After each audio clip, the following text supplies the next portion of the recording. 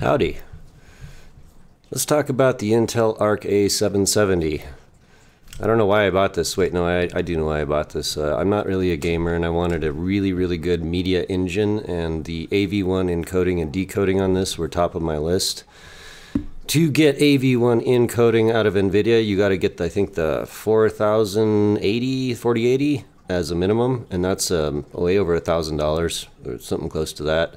So I figured, let's give this thing a shot. Maybe it sucks, maybe it doesn't, and loaded the latest drivers up. If we look over here in my box, you can see it right over there, kind of way off in the distance. Let's see. Just see the RGBs in there. Anyway, just to make that point. And, you know, as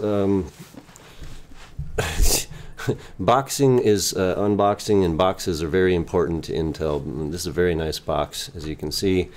Well thought out. It's got this little USB RGB controller cable. I haven't plugged it in, and a Let's Play little thing in here.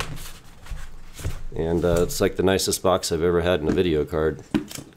Okay, cool. 400 monies, and I consider that to be a reasonably good deal. So a couple things that I noticed were, here's our controls, right? And we have the Intel Graphics Command Center, so you can set like resolutions and things like that, but what you can't set in here is the bit depth of your monitor and whether it's like full or limited color.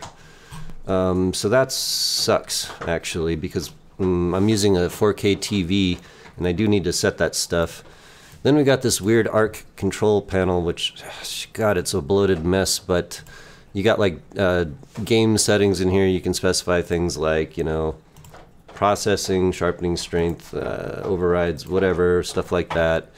And then it's got recording, screen recording and all that other crap, and a driver updater. But actually, that's about it for now. So I just thought I would get Doom here. Let's see, where's our Doom?